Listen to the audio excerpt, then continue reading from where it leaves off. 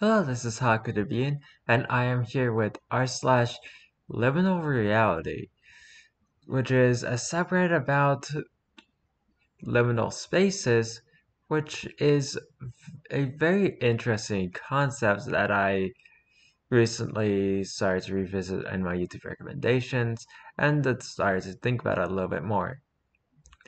It's basically places that are supposed to be transient, but you're there. And you're not using them to transport yourself from one place to another. It feels like you're there in the wrong context or for all the wrong reasons. It's hard to really explain, but it gives off a sort of uncanny feeling. And with this subreddit, it's only pictures. There's not really any text other than the names of the posts. So I hope you're actually watching properly because this video is going to be quite a drag on, quite a boring one if you aren't. Anyway, if you liked the video, please leave a like on the video, comment down below, and subscribe to the channel. Let's get right into this. Red Room. Creepy, but that's pretty much what we expect from liminal spaces.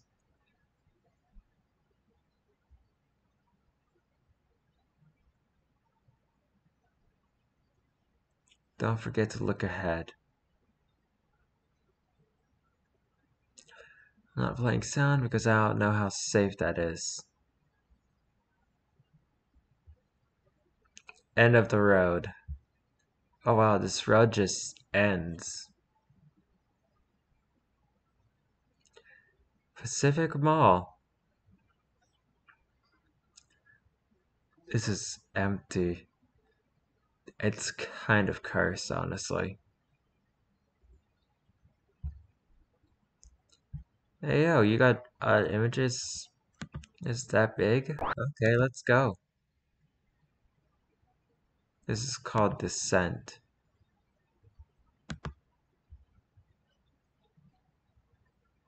It's a staircase.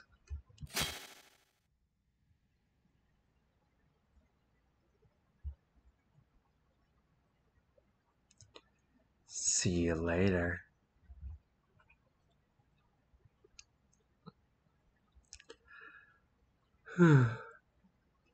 This is just kind of a pretty picture, honestly.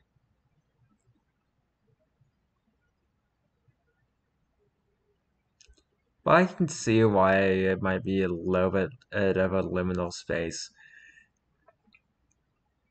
It does feel a bit outside of time and reality, which is another aspect of liminal spaces. It's a space or a place that when you're there feels odd, wrong, outside of time and reality, you know? When can we leave?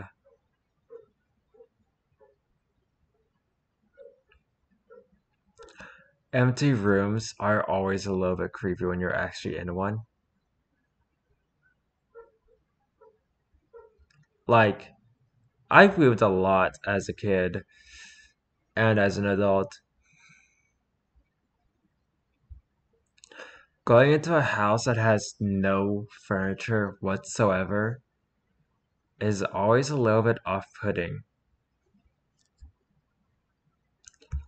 And being in a house where you still have boxes that haven't been unpacked yet, or you have boxes that are being packed, will always feel a little bit like you don't really belong in the house yet.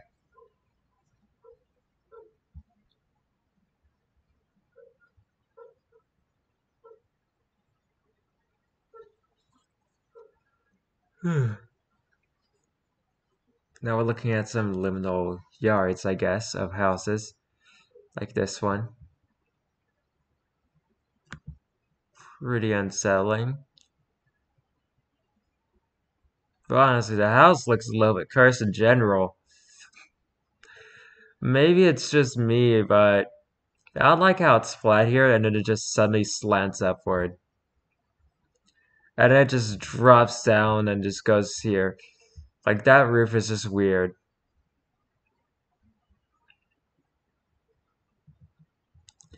Springtime in the 2000s. Hey, I was born in 2000. Anyway, this looks like a mostly empty town. Oh, jeez. Before I moved to where I am right now, I had to walk through a small town to get to the grocery store to buy stuff. And the walks were always really, really quiet if I wasn't listening to music, and it always was unsettling. Which is kind of why I always blared a whole bunch of loud music in my ears whenever I went on these walks. The cellar. Okay, this is just a horror movie basement. Basements are the worst because they are always terrifying.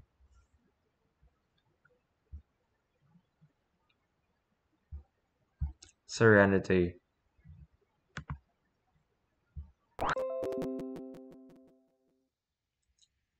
Hush. Yeah, this looks like a hallway. I think it might be even a school hallway, and like schools when class isn't in session are always really oddly creepy. It's always been that way. When you go to a school and classes are in session, or it's nighttime, or heck, you're an adult,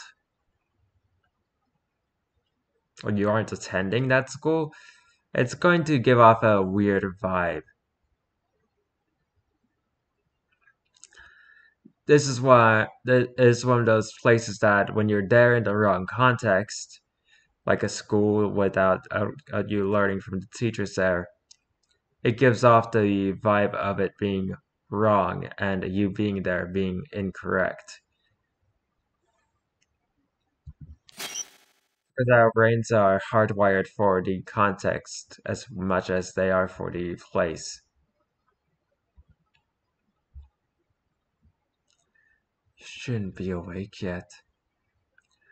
Oh yeah, another sort of liminal space is any place you are where you are awake before everyone else. It's always a little bit creepy. My neighborhood. Oh wow. Once again, empty open fields are just terrifying in general. I literally live on one now. It's terrifying. I mean, sure, there's cows and horses out there, but it's still scary.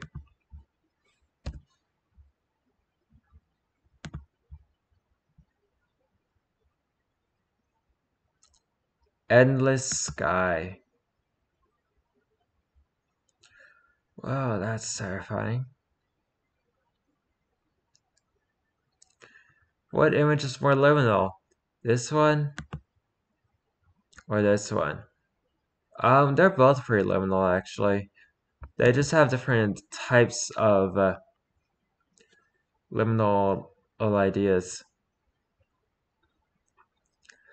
This one is a room that can include eat at least three people with nobody in it except for the photographer. This one is a huge empty field with even plow lines but no plants.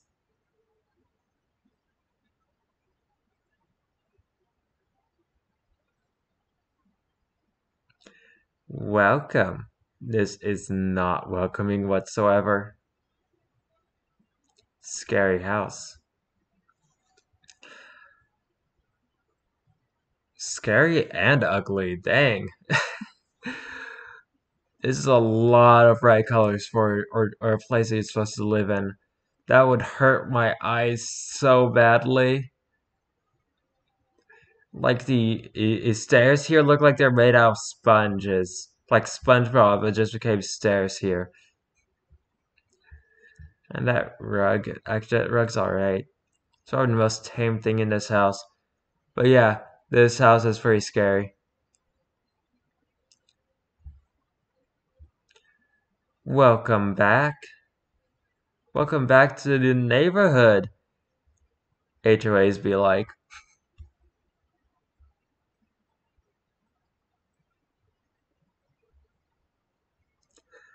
Childhood memories. Another part of liminal space is they have a bit of a nostalgia effect. Where you go there and they remind you of a time when you felt different, and that can bring about a liminal feeling.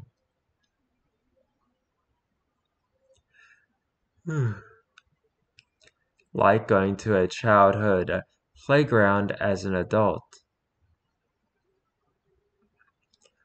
Roger that if I went into playgrounds I used to hang out in while I was a child, now I would be a little bit unsettled. Also, I'd be back in a town that won't accept me for who I am, so that's a bad idea. The end of the line. This is a dark hallway with a blue line leading out to the only exit.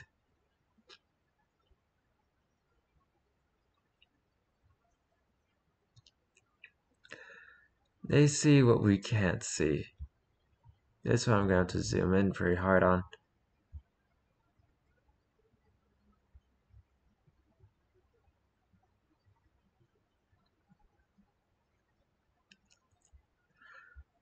I don't get it. Home.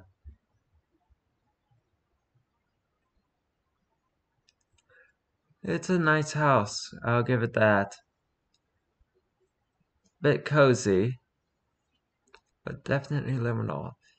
For some reason, it does seem to bring back some sort of memories, but I can't quite place them. It just feels familiar.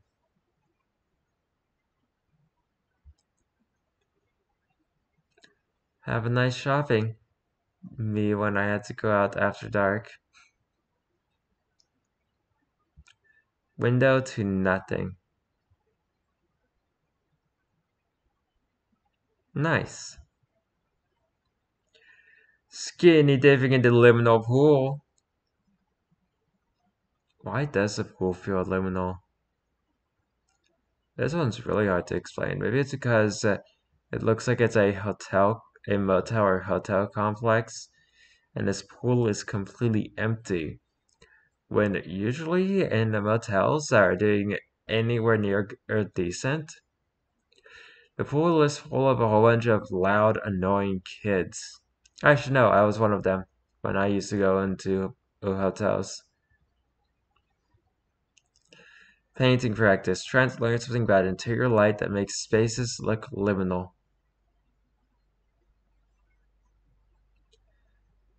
That is true. Something about this light does make this space look very liminal. A dying mall. Well, all malls are dying. That's just a part of things like Amazon and AliExpress existing. But yeah, this is very liminal and very creepy. Hmm. Weird clouds. Clouds are pretty weird. But also, this is a really good liminal space picture. It's a place that you probably wouldn't want to stay around. And the clouds really just add to the atmosphere of a time just not moving. Half abandoned mall. It seems like malls are a really good place to go if you want liminal space pictures because malls are kind of a dying breed now. And if you go in one when there's like almost nobody there, you can really see it. I feel like something is watching me. Just a hallway that then leads straight into darkness, where you can't see anything. Part of the uncanniness of liminal spaces is going to be a fear of the dark. A lot of these liminal spaces you might have noticed are just normal places in the dark.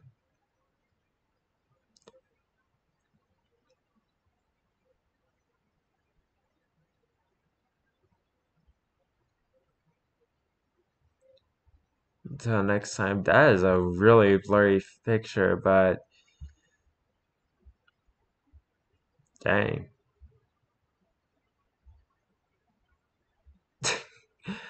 Okay. Childhood cartoons in post-Soviet era places.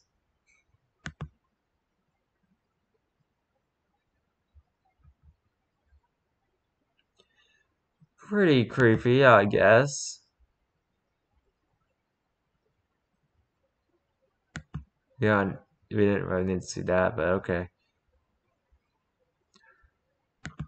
But why?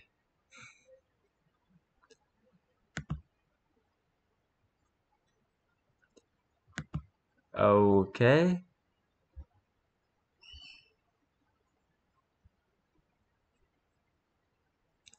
Saw this and thought it might be a somewhat a liminal picture.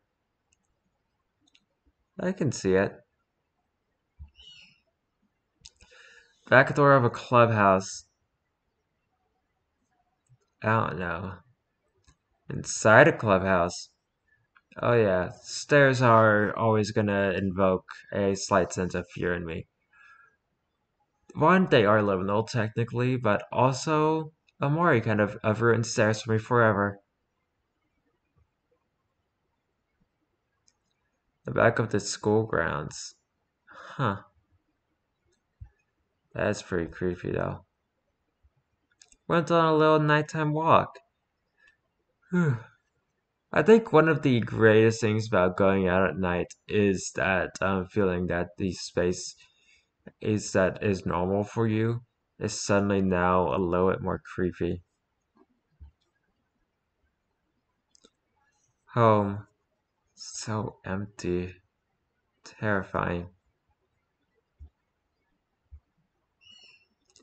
The door that goes nowhere.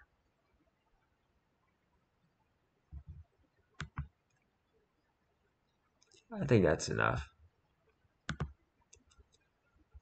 If you liked today's video, which was quite quite a lot of pictures and not much else, then please leave a like on the video, comment down below, and subscribe to the channel.